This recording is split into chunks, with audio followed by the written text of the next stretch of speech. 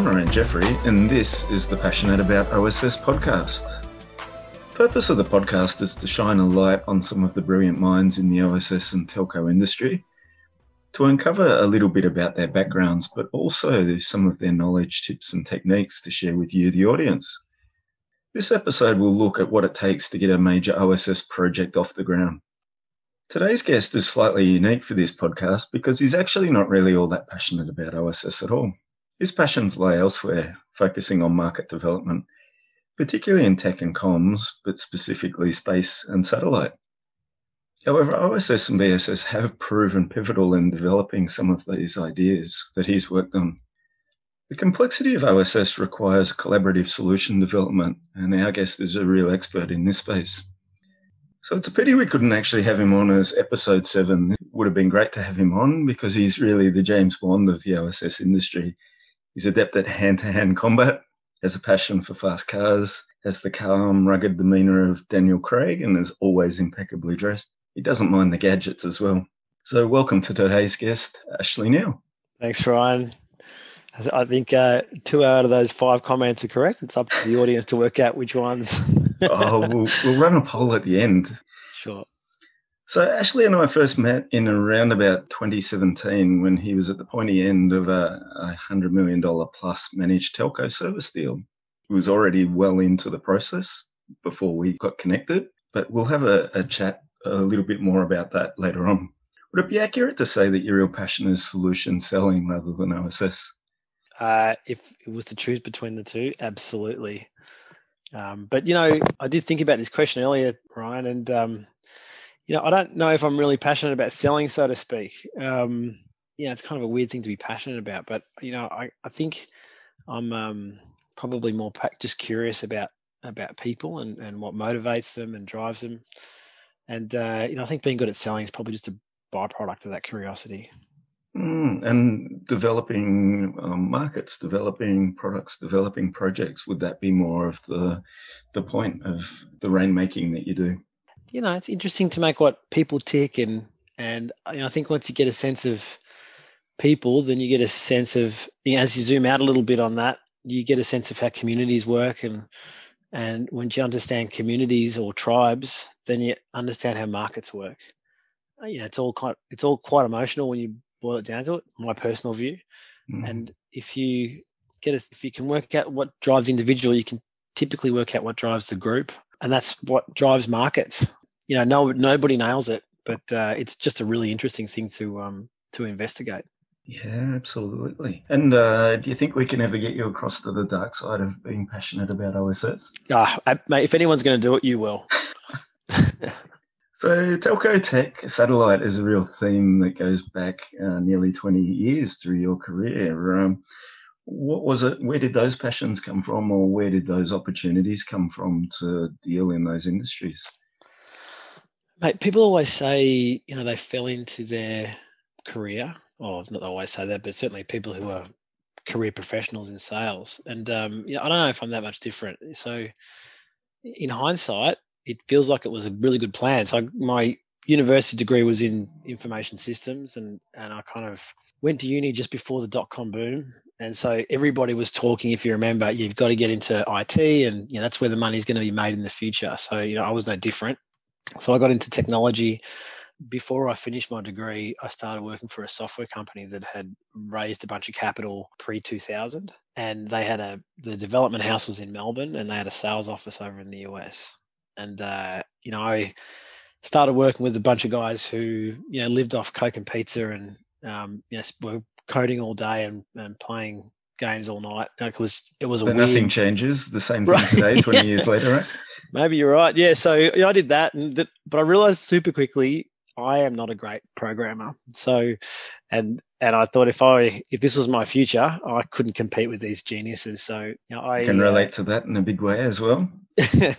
So then I guess my first insight into professional selling then was, the CEO of that company was a pretty charismatic person and has gone on to be a mentor and good friend of mine in life. He turned up one day. I think he was driving a Porsche and rocked into the office in Q, and he had some. He literally turned up with gaming controllers for the guys in the office, and I sort of talked to him, and how we met's another interesting story before that. But long story short, he kind of inspired me to say, why don't you look at selling? And he worked out pretty quickly that sitting in front of a computer and writing code wasn't the future for me. And he started mentoring me into selling. So, we found some opportunities for this product. And this product, really interestingly, was a way to encode and compress video that you could send over email. And they pivoted to post videos online. So it was a really early YouTube before there was ever a YouTube. It was pretty cool stuff. So they had some customers in Europe and some customers in the US, but funding fell away from them after the .com bust. So that's how I got into it, and then went into got a bug for website design out of that, and started up a website development company, and then had a little brief foray into recruitment. And I mean brief, maybe 6 months. And but when I was doing it, I met a lot of salespeople of various levels of experience. And maybe I thought a lot of these people, I could do what they did.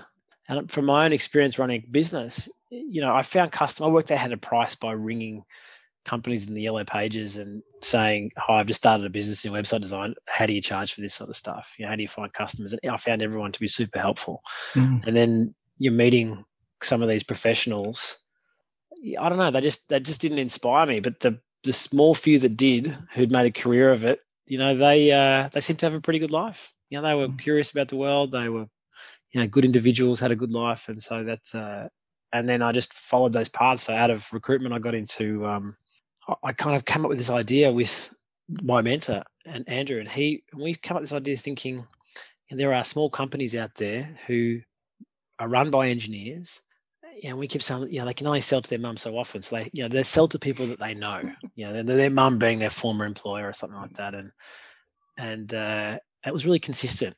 And they just didn't know how to get out of that circle of influence, which are people they'd worked with in the past. And so they'd, tried to hire salespeople, but I'm sure we'll get into it later, but I would suggest engineers have a very particular view of the sales profession. And because of that, I don't think they know how to hire good salespeople. So we found a little niche in the marketplace where we could work with engineers and provide them sales resources. So we provided people to do cold calls for them. We provided people who could do meetings for them to close business, run contracts, run other sales teams, that sort of thing. And we did pretty well for a little while. And then so that was, and it was all technology because that's what we were interested in. That's what we knew. And then one of our customers effectively bought the business out, and they were in the satellite industry. So that we'd never been involved in satellite, but the fundamentals of professional selling, I don't think, change. So we got into that, and I think we got in at the right time. That business was doing some interesting things, and we tried to launch a satellite and a few other stuff, and had a lot of success in that business. And that led me to Speedcast, which led me to meet you. So there you go. Yeah. I actually wasn't familiar with that pivot, so that's a really interesting segue into space and satellite. And did you fall in love with space and satellite per se, or was it more just that the opportunities happened to align through with Speedcast and your earlier initiatives? I definitely didn't look at the industry and say, right, satellite is the industry to be involved in. I'd never heard of it. I didn't realize Australia had a satellite industry. So once we're involved in it, we found it's a really small industry, but it's got a lot of revenue being spent on it. There's very little competition in the marketplace, which is really good. And the other thing is it's not well known by customers. So you can add a lot of value with your knowledge of the industry when talk to people. If you talk to customers about networking or about IP, they probably have a lot of experience themselves, and so the discussion tends to fall back to price pretty quickly. But I found that in the satellite industry and the space industry in general, customers are scared about it because it's not something they've grown up with. And so they really do look for value. They really do look for people that they can trust and that will support them in not making bad decisions. And so we kind of, again, that's what they look from everybody, but the satellite industry just seemed to be full of people who are pretty passionate about it. When we got into it, again, it was very fledgling, but I got involved just when the mining boom was kicking off in Western Australia, and to drive mining, communications was an important part to keep people on site,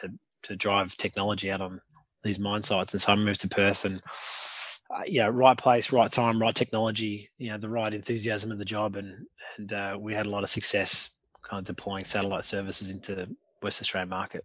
Mm. And one of the things I've noticed a real trend across people in telco, there seems to be a lot of people who are really interested in space. Was that something that you were interested in as well? I mean, it's interesting. I don't think I'm special. It's just super interesting what I'm doing now. Working with a tier one telco. You mentioned space, and it gets everybody's attention. So it is cool. It's inspiring for people. I think Elon Musk has got it right to say, you don't have to be involved in it, but it's happy to watch from the sidelines because it's very interesting. So that's I'm interested in it as a fan, but it's really cool that I can get involved in the ecosystem of delivering capability as well. Mm-hmm. And you talked briefly about Speedcast. So Speedcast was the vehicle through which we met. Are you able to tell us a little bit about Speedcast and its specific niches? Yeah, so I'm a little bit out of Speedcast now, but certainly the time when we met a few years ago, Speedcast is a great story. Started by a guy who kind of found a gap in the marketplace for companies selling services. So he sold some services based at a little business in Hong Kong, and he grew organically for a little while, but he thought big, which is fantastic. So he raised some money and went on the acquisition path. And where the big growth in satellite services was in Australia, because we had such a big oil and gas and mining boom. And we've just got such a big landmass and very little connectivity where all the mining assets are. Satellite was just going great guns here. So he bought a number of companies in Australia, 4 or 5, I think, and then listed the organisation in Australia on the ASX. And that's used that as a jumping off point for acquisitions around the world. So, I think 18 months ago, they were the biggest satellite services company in the world. I think their market cap, it might have even hit $1 billion at one point. So they did some big things. I think 1,500 staff. But it kind of, I think they lost their feet from under themselves and had a bit of a struggle last year. They're back out from that. But when I was working with them, they were an amazing company and some awesome people. And your role really largely related around identification of new opportunities to grow that picture, to grow that pool for Speedcast. So to be successful at that must require certain skills and mindsets. Yep. So when I started, my first job with Speedcast was to help them transition customers across to from the two companies. So I worked for the company called Newsat, and Speedcast had acquired them, and they. So I sort of hung around for a little bit, making sure the customers felt safe moving across to a new supplier. And then I took over the role of running the sales team, which is something that I do get a kick out of, in the sense that managing other professionals who are carrying a target and then being responsible for a regional target. It's interesting. Again, just the concept of managing people is awesome. But in the middle of all that, there was this opportunity with NBN, who were kicking around the idea of building a business satellite service using some surplus capacity they had on 2 satellites that they launched in the marketplace.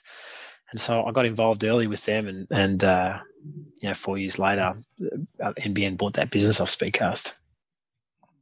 So being an engineer, I'd always look down on salespeople, that sort of sleazy used car connotations that you get. But that perception's really changed over the last few years. The salespeople are really the true rainmakers. What they can conceptualize and sell of a solution delivers a great benefit to many. So all of us sort of tech nerds in the industry rely on the projects that the rainmakers actually develop. So I'd love to hear your perspective on the importance of your role to firing off new projects, firing off big opportunities like you touched on with NBN. And we'll talk about it in a little bit more depth shortly.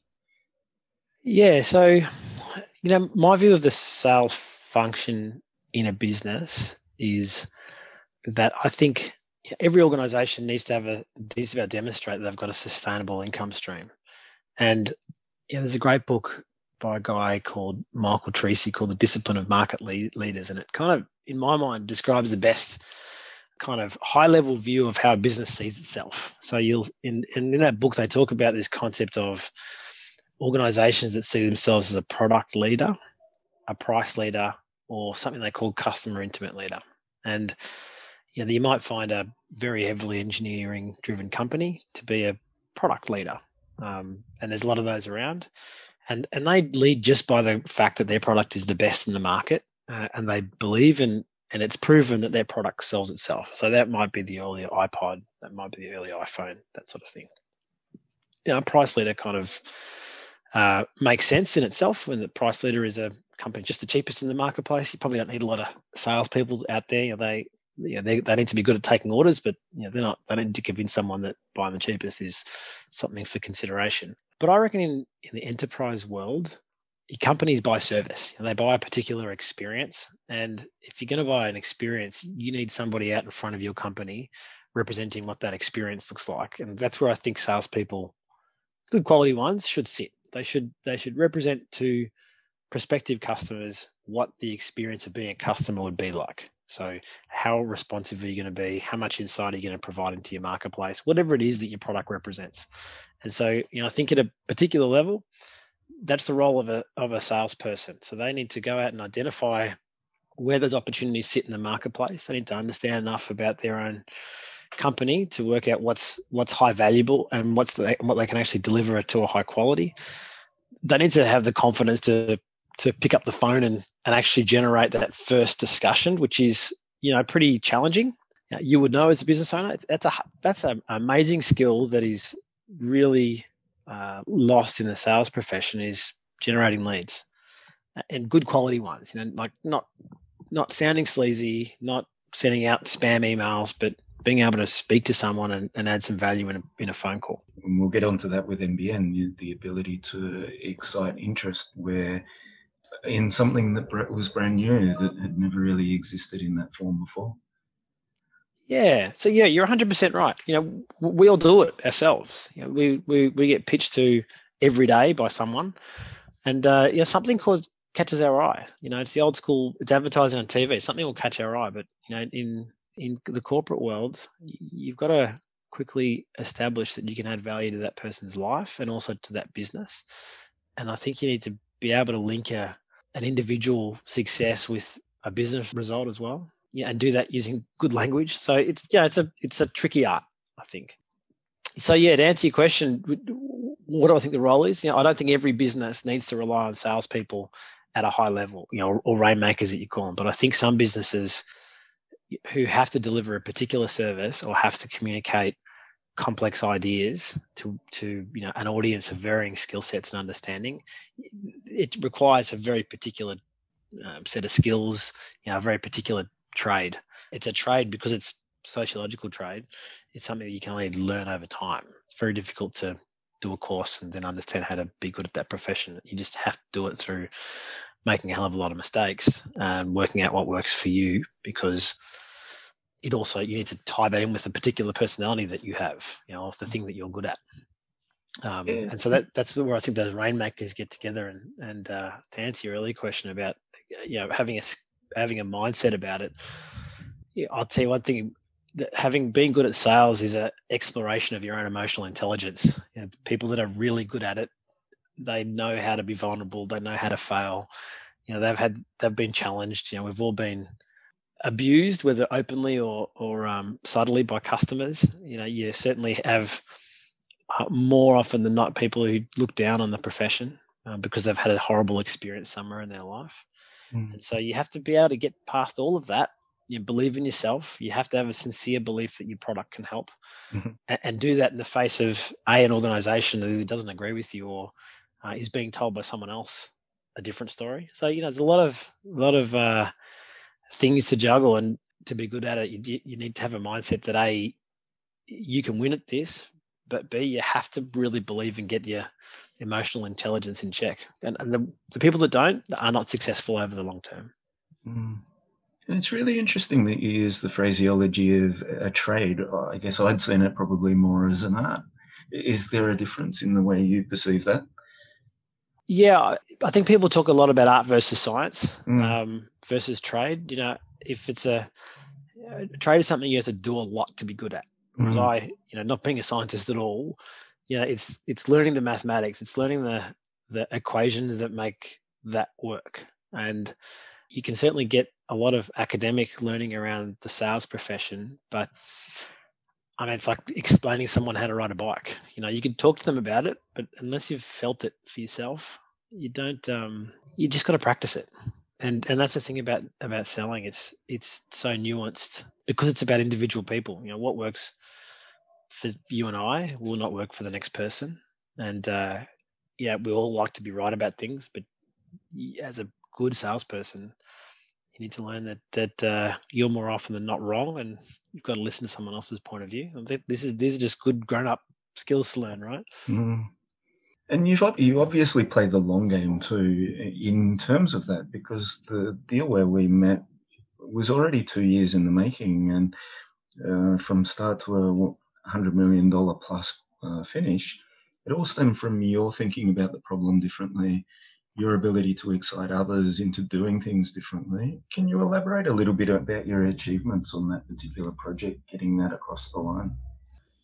Yeah, I can only give you my point of view, right? So I don't think the customer's ever openly and honestly talked about their reasoning behind selecting us in that tender. But I've got a pretty good sense.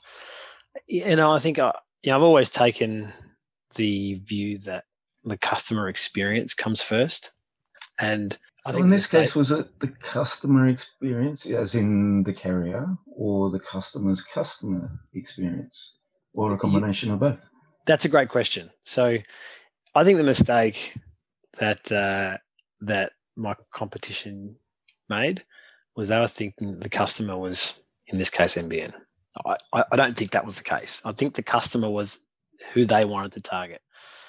I don't think I'm giving away any trade secrets by suggesting that as a government-owned entity, NBN isn't great at working with their customers. They're a huge organisation, heavily controlled by government. They're controlled by ministers and public opinion. So they are operating in an environment that is very unique to them. They're in a market of one. So that's a lot of pressure. And in the middle of all that, it's very difficult to build a culture of customer intimacy, of being really agile and responsive to customer demands, like their customer, the enterprise industry in this case. But that's something that's an industry that Speedcast knew intimately well. And so, our approach from the get-go was, this is what we think the customer wants from a product like this. And we did our best to share that throughout the process, without giving away any secrets. And I think that underlying theme permeated through the project. It was certainly when we were bidding it, and we did our best to retain it during the delivery of it as well. Naturally, we had to demonstrate that technically we could deliver it. I don't know if that was our strength in the various offers, but we came together with a really good product. We had a good view of what the marketplace looked like, and I think we were probably the best at articulating that to NBN. Mm. And it was in articulating that you've effectively created a massive project. Could you estimate how many roles you might have created? And I guess you also created a brand new OSS BSS to boot. Yeah, man. So I got to tell you, I I had trouble spelling OSS BSS before this program, but me too. And we did, and naturally we should talk about OSS BSS because my understanding of that group of family of products has changed completely in the value of it. So I think we got to maybe at our peak 50 people, something like that, combination of permanent and contract staff, a lot of program entities, there's a lot of governance involved, as you can imagine, working with a government company. And then there's just a lot of engineering work, a lot of management of subcontractors, and a program that literally did not stop. The pressure from the second that we signed it to today, it's still in operation now. It hasn't stopped at all. So it was a real learning experience. I don't think just for us. I think even NBN had some misunderstandings on what was involved in the program. So everybody learnt out of it. And I don't think anybody could look back on it and say it wasn't a learning experience. And And pretty amazing. I see that as a massive achievement, the creation of 50 roles, but also the learning, the product that came out of it that effectively came about because of your way of being able to conceptualize the idea and then pitch it to and excite people about it. Yeah, thanks, mate. There was a convergence of a lot of really good ideas at a good moment in time in this satellite industry. So there were some technologies that were changing in the sense that satellites traditionally would sell their their spectrum to a company like Speedcast, who would convert that into IP and then sell that as a managed service to customers. And they could do that because of the way the satellite was designed, in part. But the satellite technology had evolved. Spectrum was harder to get their hand on. Bandwidth requirements were increasing, and really, it made a lot more sense for the satellite owner and operator to be the one that delivered that managed service. And so, companies around the world were starting to do that. But satellite companies, the companies that build and operate satellites, are typically product leaders. So they are very engineering led. These companies might have one or two salespeople in the entire world, for a multi-billion-dollar business, because it doesn't need a lot of salespeople. You need people who can deal with the C-level of a customer. But at the end of the day, it's an engineering discussion.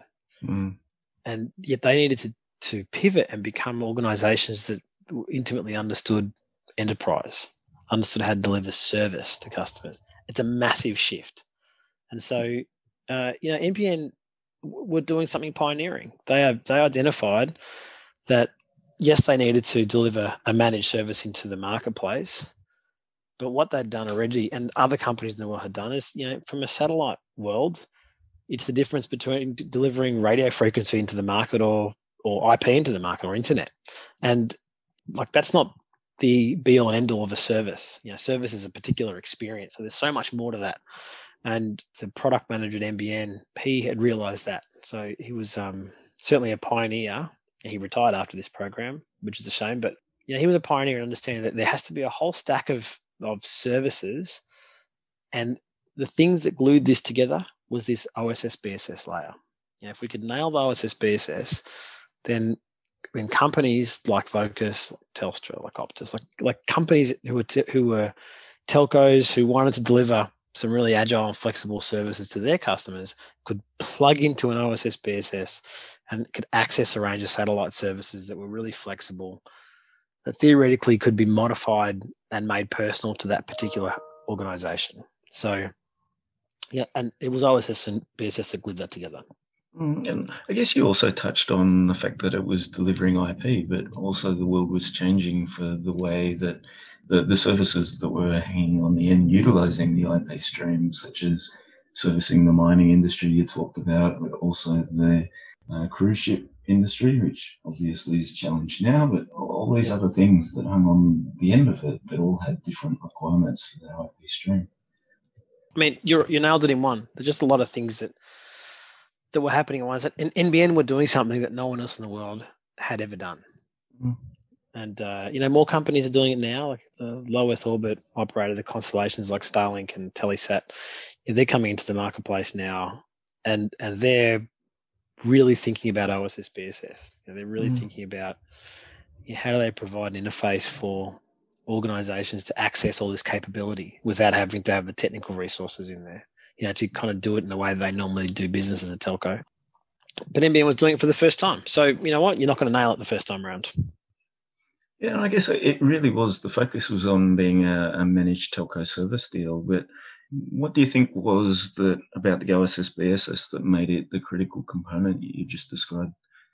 Do you'll have to tell me if this is typical of big OSS BSS projects, but my view of it was the first single pane of glass to the entire customer lifecycle. The idea that you could qualify a service, convert that qualified service into an activation process, convert that activation process into actual delivered service, and then you could report against and provide support on that service over time. So you could manage the life of that service before it even happened through a single interface, an OSS BSS portal. And then behind the scenes, there is so much smarts to make those what should be seemingly simple activities come together.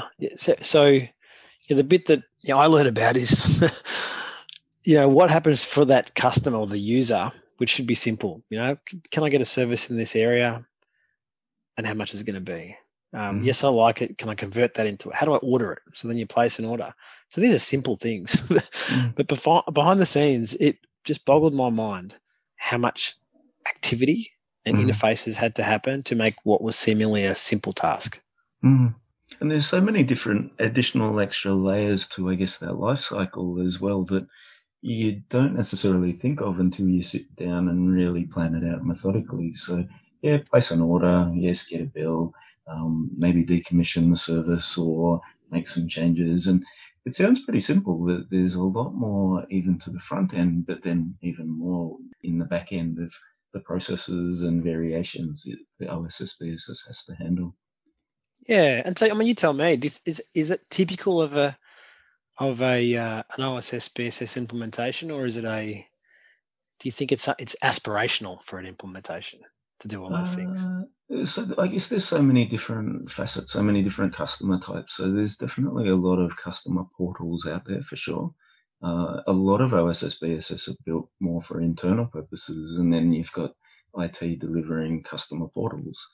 You've got managed service offerings, which sometimes do have the customized portals and the customized processes like ITSM, ITIL. So there's a number of different variants. I think a lot of times we build the OSS particularly for the operations team that necessarily look beyond. So how does it impact the customers? How does it impact the business that we're servicing, as in our own internal business? How can we help marketing? How can we help the exec team? So I'm not sure that there's a single answer to that. And that's what potentially makes OSS BSS such challenging projects as well. So was that your first experience dealing with OSS BSS? Yeah, of that scale, yes. So before that, we'd use products at Speedcast like ServiceNow. We're kind of commercial off-the-shelf products to manage our internal operations. And they're great products. But this idea of integrating, a single workflow between customer portal and back-end operations, that was the first time I'd ever seen it. And the more people I talk to, it's not a very common implementation of software where they can do the whole thing end to end and it works seamlessly. Yeah, it's certainly one of the things, in my experience, one of the things that the carriers have a challenge with is, particularly for the really big managed service, so we're talking 100 million plus there, and we've worked on some that have been over the $1 billion managed service type offerings. And for them, there is that kind of portal, and often it's customized. And to an extent, I'm a little surprised that there's not more of a cookie cutter nature to it, that some of these big telcos do many of these managed service deals, and yet so many of the OSS look vastly different from customer to customer. And they definitely need to be customized because each customer's a special snowflake. They need their own certain features. But I'm a little bit surprised that there's not more of a cookie cutter approach taken by the big telcos to do that.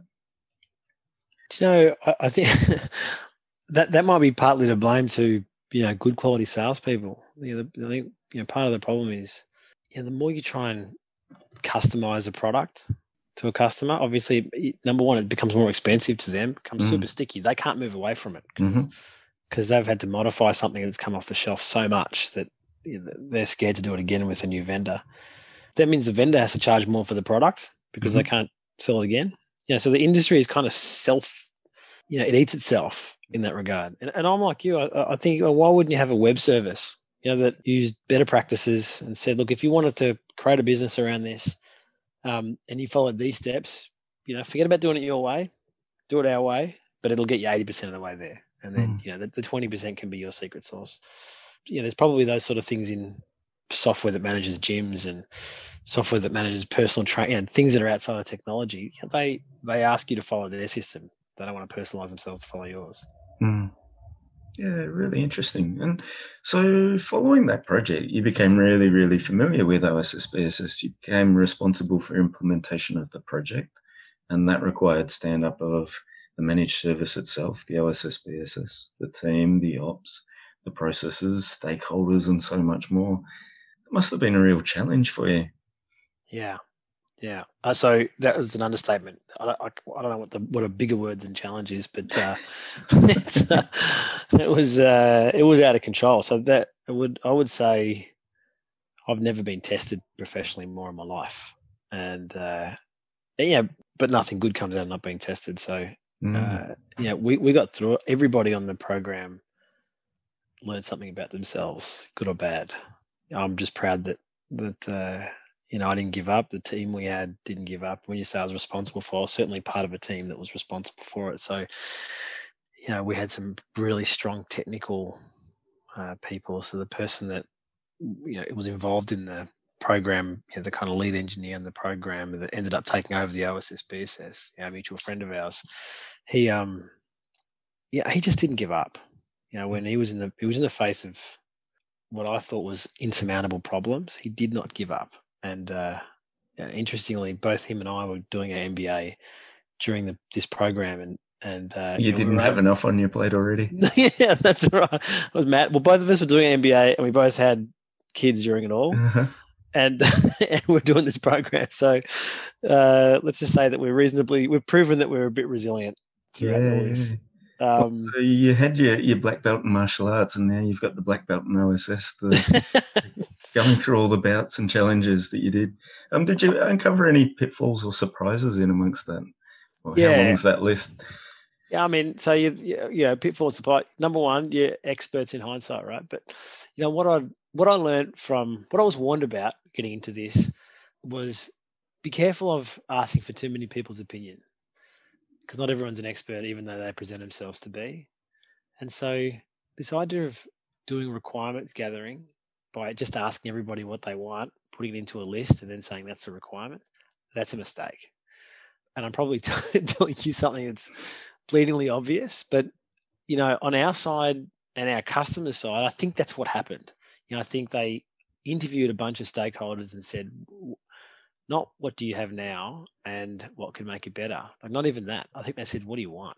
And then we'll make that the requirement. It's very open-ended. Yeah. But what ends up happening is, where you can achieve a result from one field, it takes 10, because 10 different people wanted a little bit different information, or they want it to be referenced as something a little bit different or formatted because they're too engrossed in how they do things today.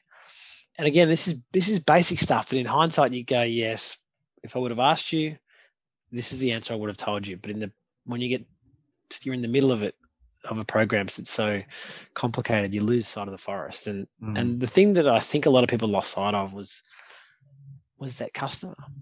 We're saying, we're building a really complex system. How does this add value to the customer experience? The person at the end of the line, who's qualifying that service, because that's what he needed to do. Nobody ever argued the fact we need to qualify a service, we need to convert it, into a service through a whole bunch of activation. That's got to order some things, and then we've got to support it afterwards. So pretty simple at a high level. And so the question, I think we should have had at every meeting was, a paragraph or a sentence that summarized what we're here for. The business case, what the commander's intent was. And we didn't do that.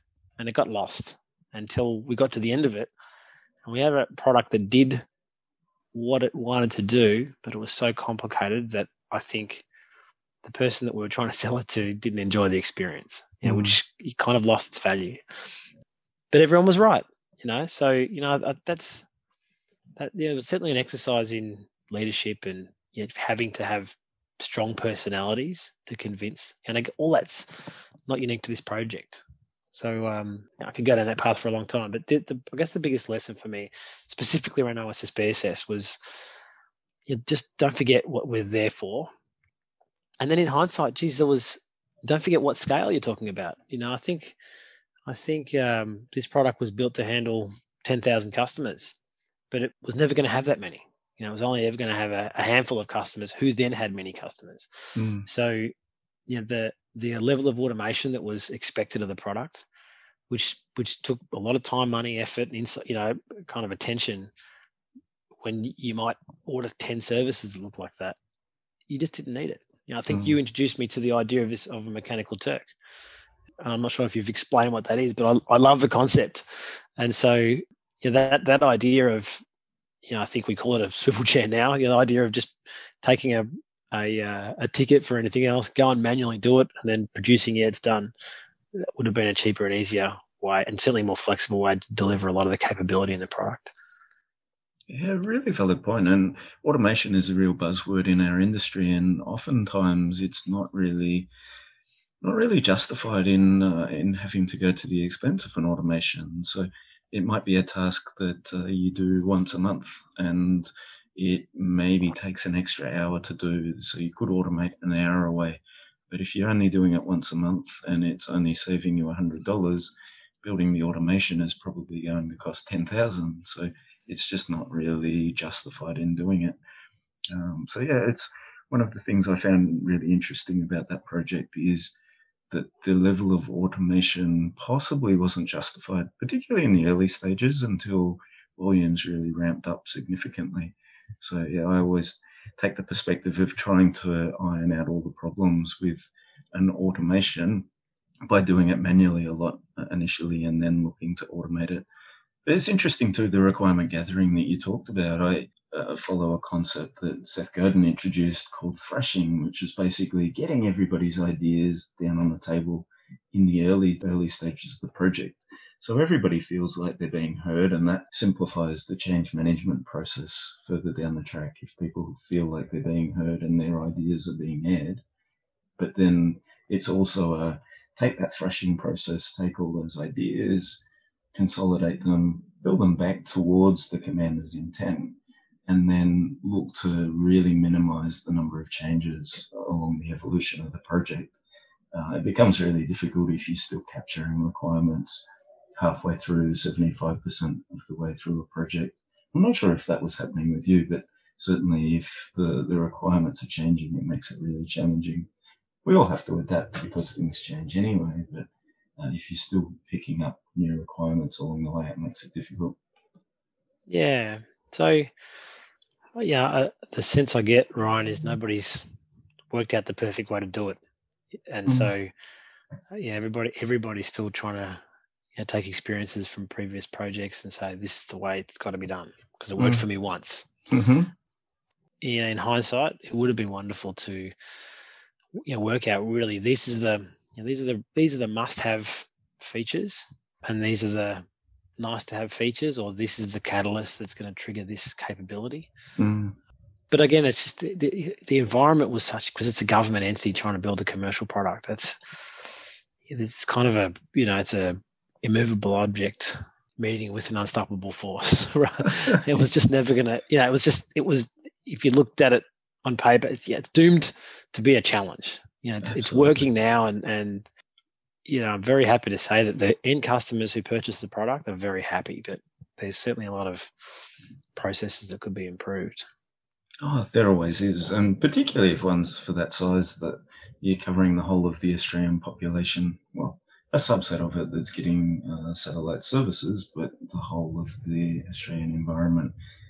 So a customer portal was a really big part of that OSS BSS solution. Did your earlier experiences developing websites and having a real customer involvement with satellite customers really provide any insights into the user experience development on that project?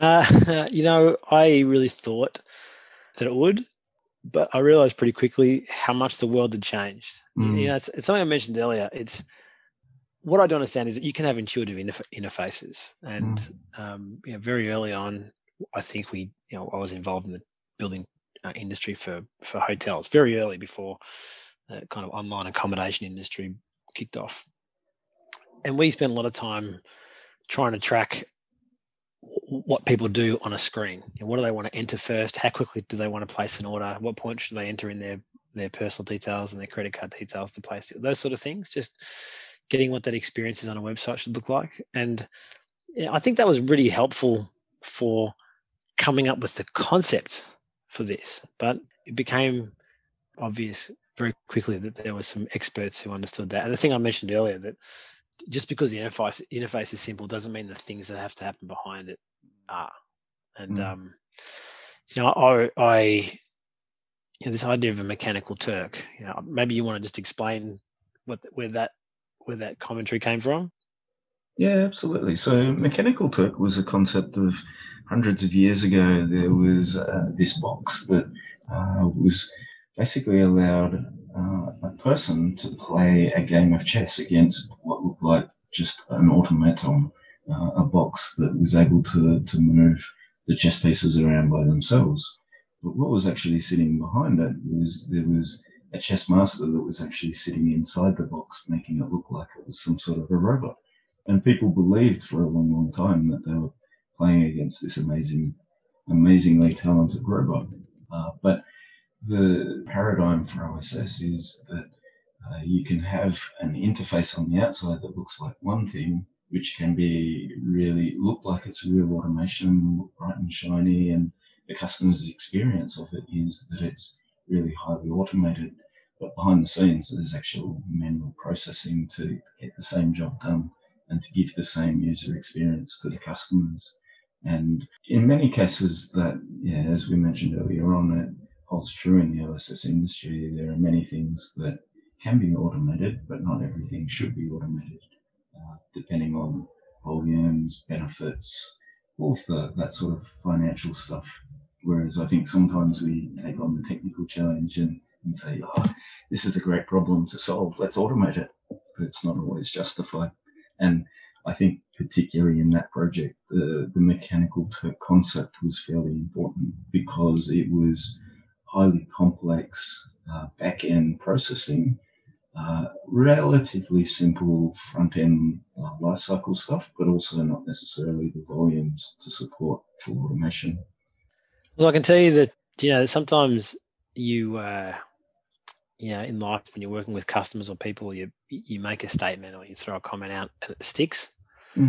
And that comment you made in a few of our early meetings, that's stuck. And it landed with a lot of the engineering team, both on us as a supplier and on our customer side.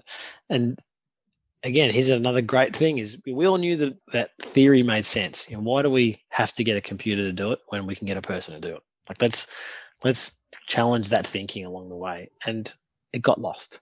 We all thought it was a good idea, but we never really did it. And in hindsight, we're experts, but that's something that somebody should have been tracking. Here's a good ideas register. Let's see how we can incorporate that into the program once we're off. But it got lost. I think it got lost in the world of high level procurement. It doesn't matter what everyone thinks and what everyone likes. We have a document here that has a set of requirements, and before we pay you, you need to address these requirements, even though nobody really wants them. And managing by contractors, I found always to be a real struggle. So yes, it's important, but the perception of what was written into that contract and the realities of what's delivered in something so complex as OSS implementation can be a real challenge. I've never really seen management by contract working well. Right. So I was going to ask, where have you seen it work? So there you go, it hasn't, but it remains to be done because I think it, at a management level, probably is done because it holds people to account. At the end of the day, how else do you say you've delivered this product? And that we're getting the value that we thought we were going to get out of it. So what's a better way to do it, do you think? So I guess in saying management by contract, definitely the overarching principles you stick to. But if you're doing it on a clause by clause basis, and I tend to find that it only falls into management by contract clause by clause when certain stakeholders or people involved feel like it's running off the rails of their expectations. So I think the better project managers that I've seen that handle it is ones who are more pragmatic and manage towards an outcome that they can all find a common understanding of what the outcomes are. Because the contract managing by clauses, I haven't personally seen it work at all. Wow. Awesome. But it still gets done. Yeah, correct. And it does provide pragmatism from both sides. So from the people who are building it and the people who are accepting it. there needs to be pragmatism about what's actually going to work. And so do you think then, in hindsight, a smarter way to do things is work out who you want as a partner. You could still theoretically agree on a set of high-level requirements and a budget, but then clearly define the experience versus the task, or like what's the better practice here? So one of the things I've found has worked a little more successfully for me in recent years. So in the past, I used to run vendor selection processes driven a little bit more on function. So you come up with a set of requirements at the start. These days, I tend to take a more persona-driven approach. So who are the people? What do they need to achieve? And what are the activities that are most important? And with the functional requirement list, you end up with hundreds of requirements, some of which are just really not really going to move the needle for a company. Whereas when you take the persona and the high important activities and you really focus on delivering those, you get a lot closer to delivering an outcome that does move the needle. That's just my perspective, but there's probably a million different ways of running it. But yeah, I take much more of a persona-driven approach these days. Yeah, right. So it's a really good segue. Sometimes we get so wrapped up in the tech that we lose sight of what the OSS is there really to support. You're a really big picture solution person. What's your take on OSS BSS from your experiences on that project? Look, my view of it is, again, if you're thinking about the customer, and the customer is the person that's paying for something at the end of the value chain, not halfway through it, then I don't think you can fail at it, because I can tell you now, working in business, and it's rock paper customer, right? So if the customer says, "What a great experience I'm having here," and even at an individual level, if people have had to work really hard to get that experience, it's very satisfying. It helps you get up in the morning. It justifies the effort you put into your job when someone at the end of the value chain says, "Oh, this is great. Like, this is awesome. Thank you so much for putting the effort in. It makes my life and my business more successful." So where I've seen OSS BSS work really well, when number one, that feedback is fed back when it's a job well done. But number two, when that's not important, then it just doesn't happen. Like, we don't invest money in doing things for the sake of doing it, or doing it because it just keeps a person within that business happy, as opposed to delivering a result for the customer. So, where I'm at now, they do have obviously a very complex OSS BSS implementation, but and the portals they use and the linkages they provide to our operational system from the customer portal, it's very considered.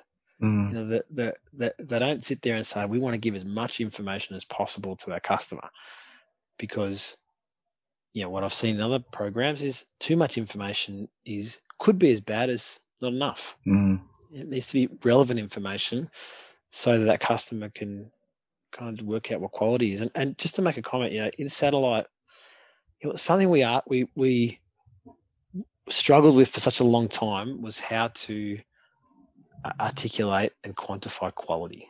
It's really hard, because you want to sit there and say why. And in telco, it's even harder, right? Like, how do you say to a customer, we think you should pay a premium for our service because we're the best quality provider. And a customer, especially with the world of NBN now, a customer goes, "Well, hang on, you're all just reselling an NBN product. What do I care? If it's an outage, all I care about is outage times. And if you're offer the highest availability, then you're probably the best service provider." But that might be true, because that's the thing that they can track and quantify. But things like support and things like billing accuracy, things like the time between a customer request and closure of that request, not just a ticket, that's a problem, but can you tell me how much it's going to be for a new service in this location? And if you can turn that around 24 hours versus 2 weeks, that's got to inform the overall experience. And so, like in satellites, it's really hard to say how this is the highest quality. So what happens over time when there's a lot of competition?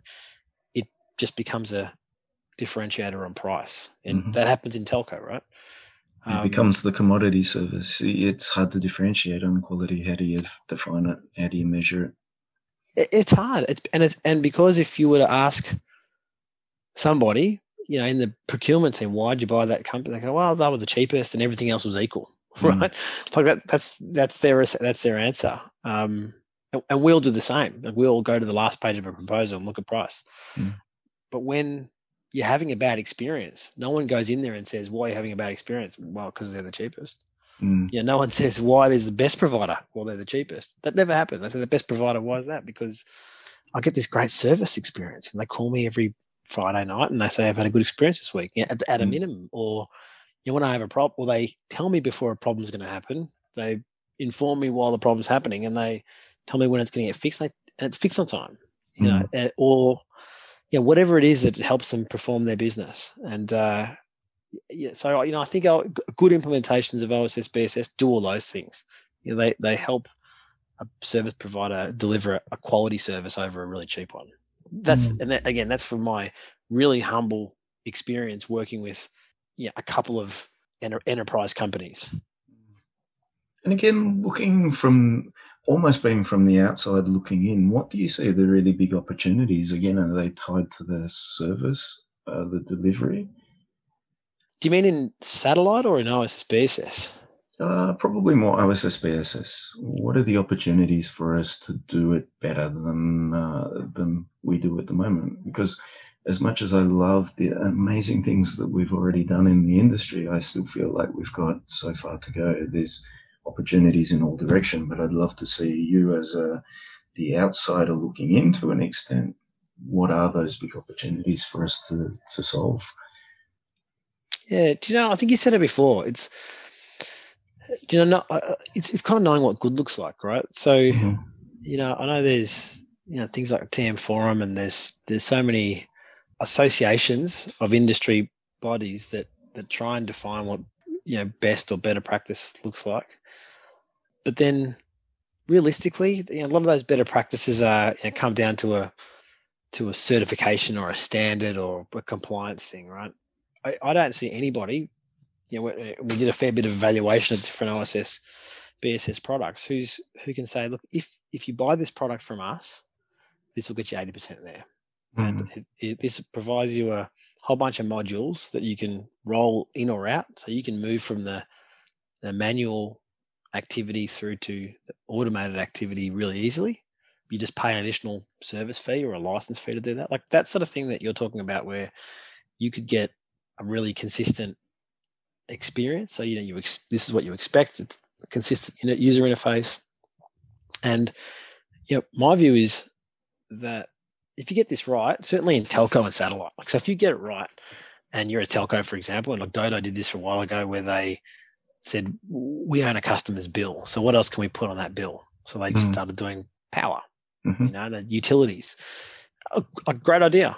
So I think using the same concept is if you own a portal, what else could you supply in that portal that supports a particular experience for them? So if it's communications, what other things are there? Can you run field services in that same portal? Could you do warehousing and distribution in that same portal? It's how much could you broaden the responsibility of the OSS BSS system so that you deliver a single experience to a customer, but you might have a single prime supplier to that customer, but underneath that you could have a whole bunch of products and services and suppliers that fit into a single kind of buying process. That'd be the utopia, but I'm sure that's what everyone's trying to get to. Exactly. So you've now moved into a big game hunting role with Vocus. The possibilities of OSS still in your thoughts there? Yeah, very much. So, like Vocus is an infrastructure company amongst many things. It's a lot of brands, but it owns the kind of biggest, I guess, self-built network in the country. I think it's 30,000+ kilometers of fiber. That includes some subsea fiber across this country, fiber in New Zealand. So, it's growing aggressively. It's doing it right. So it's got its fiber business, and it has a lot of highly secure networks for defence and government and so forth. It also has some other brands. So, it owns some SME and consumer brands in Dodo. So it has a really good access to a range of different customers. And so, I sit in a group within the business called Strategic Projects, and we're trying to predict technology that's going to be attractive to our various levels of customer in the medium-term future, and try and bring this together. So the idea of OSS BSS, if we have a single view for our customers into our business, and then we can roll in different products and services that are complementary. We're not selling hammers and nails and internet at the same time. It's something that all makes sense. Yeah, that's the bit that we're involved in now. So OSS BSS as a concept is really important to us, and we also have it as a value add to some of our government customers. We've got a bespoke, discrete network for them, and we offer a whole bunch of portals and insights that we can personalize to various contract obligations. It's really cool. So we talk about that idea of how do you define quality. I think they've done a very good they've built a very good example of that. And I guess looking forward, so back in the early 2000s, you had the business where you were providing sales support for techs or for technology type companies with Ready Solutions. Do you still maintain that entrepreneurial spirit, or have you now that you've been in big business, become more of that entrepreneurial spirit and really driving bigger change through bigger organizations, or do you still harbor that entrepreneurial spirit too? So, I would think I do. That's the bit that I like, because being an entrepreneur is seeing a big empty block of land and working out what you can build on it, right? But more so, not just building it. If you're building a hotel, how do you get residents in that hotel, residents in that apartment block? How do you sustain it? How do you maintain it over time? So, I think as I've gotten older and you have kids and you start thinking a little bit longer term in your own life, that same mindset has applied to my projects, and as a result, I'm thinking bigger, right? You do that when you do deals of the size that I've been fortunate enough to do. So, look, absolutely, the entrepreneurial spirit is there, but we're as a company, we're a challenger. So, we're about growth. Some of our competitors have hit their tipping point. They've hit critical mass in the amount of customers that they can get, and so they're worried more about how do they defend their market and how do they reduce costs. That's not a great environment to live in. And being on, it requires a different type of entrepreneur to identify savings. Yes, you need some creativity to do that, but the business I'm in is how do we grow efficiently? How do we find opportunities that maybe weren't there before? You've heard this concept of blue ocean and red ocean. So how do you, within a marketplace that seems pretty well defined, how do you find blue ocean opportunities in there? And that's just running a business. That's going back to those basics that we had when we're running our own company. You have to think about cash flow, you have to think about resources, but you need to be able to ask questions of customers that maybe other people aren't asking them. Maybe they're a little bit more intimate than they're used to, but it gets to the core of what they're trying to achieve. And once you can share and be vulnerable with each other, then you can partner on building something together. So that's, it's something that I really enjoy. It's something that gets me out of bed in the morning, and luckily I've found some companies who are happy to pay me to do it. Brilliant.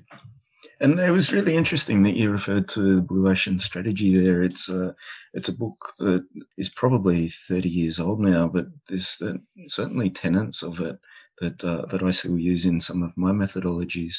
Have you got certain approaches on how to tackle that big game hunting, the kind of looking for blue ocean opportunities? Yeah, so I do, and I think I've got some complex ideas, but like most things in life, my ideas are simple, not easy. The good things are simple, not easy. So, when you do a marketing course, they say the art of marketing is simple. You find out what a customer wants and you sell it to them. That's marketing, which is true, right? But that's not what anyone does. They build a product they think a customer wants, and then tries to convince them that they want it. right? I know I failed from that perspective for sure. Right. So I think that principle of like just being fanatical about listening to the voice of a customer when you're developing products, that's the bit that I have to keep checking myself. Because, like I said, like I and the people I work with, and everyone in we love technology, and we love when we've got a cool thing, trying to convince people that it's cool. And sometimes you introduce the thing that you built, and you go, ta-da, and a big smile on your face. The customer's looking there, going, "I'm not sure what I'm looking at." Right? Like, so you have to be really careful that you never stop relating, what it is that you're talking about, what it is you got, what it is you're offering to something that's important to a market or an individual customer, and make everything personal. So, going back to that, yes, there's a great book called The Challenger Sale, which I think I think that's a book that needs to be read by every sales professional. Helps them define the type of person they are, but also how do you keep constantly questioning your customer, and it's challenging them, making sure they really understand what it is that they think they want. So that's one area. But I read this book a while ago called Good to Great, and that's been another one that's been around for probably 20 years. Again, the principles in that book haven't changed at all. So if you want to read somewhere, if you want to come up with a new idea, read history. So it's just coming up with just understanding that kind of nature of commerce, and again goes back to what I said earlier, just what makes people tick, and just keep things simple. So you talked about it being a great book for salespeople, but do you feel like it would be something really valuable for the tech people to read as well, and really understand what drives much further upstream from them, the projects that they actually get to work on? Yeah. Yep. So the quick answer is 100%. It would be amazing if people who led engineering had a better appreciation of sales. I don't mean leaders in a C-level person, but I mean person that leads small teams, because they can influence everybody else, because it's an appreciation. And I've been guilty myself of taking an opportunity, putting it together, gluing together what I thought we delivered as a company, throwing it over my shoulder into the engineering team and go, "Here, go deliver it," and them saying, "What on earth have you just done?" And you only make that mistake a couple of times because you lose a lot of friends in your business. But that's and so that what that develops is attention, right? And it's saying, and that's where engineers kind of develop a distrust of salespeople, and it works in a reverse. Salespeople who they get a sense like, "I know we can do this. It sounds and feels a bit like a program we've done before. Why aren't we delivering it at the same quality as we have?" And it's because it's a real inherent lack of understanding of each other. So, I do think there's a lot of books out there on selling. Like I said, I think Challenger Sale is probably the better of them all. But what it doesn't talk about is that talks about some of the high level concepts, how to behave as a salesperson. It doesn't tell you how to be a salesperson, or somebody that's involved in business development, because how to be a salesperson is, I guess, getting all that emotional stuff right, being able to plan your week, being able to understand how to develop pipeline, it's and forecasting. This is every job I've ever had in my life, my forecast balls up into a board report.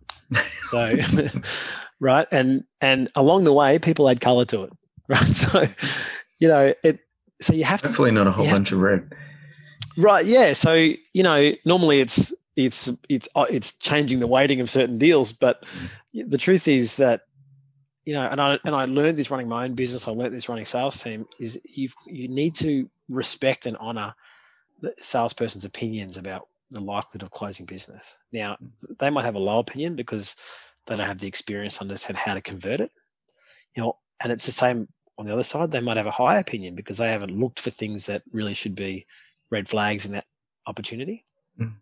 And so, I think your job as a leader there is to be able to challenge it. Now, for an engineering person, because this is very engineering-like, it's being able to find. Quite scientific. It's quite scientific, right? So, where I've seen it work really well is when engineers go through a similar training course on sales.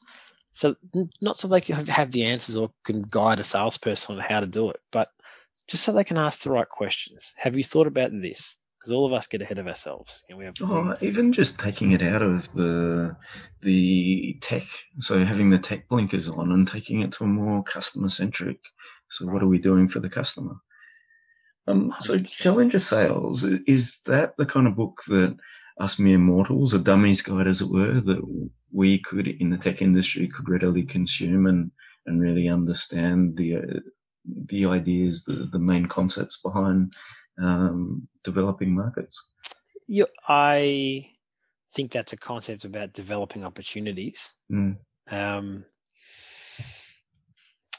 Yeah, so I just think there's probably a book list. In fact, I could probably send you a book list that you can maybe add. We've got some show notes. Show notes, yep. Yes, there's probably a handful of books that provide a good insight into the way a company operates, a way you should be asking questions to that company, but then also how you should be structuring your day as a professional. And I think that's the thing that most people don't understand if you're an external looking at the sales job is you see salespeople who close deals. Yes, and they're the big one. What you haven't seen is the amount of work that goes into that happening.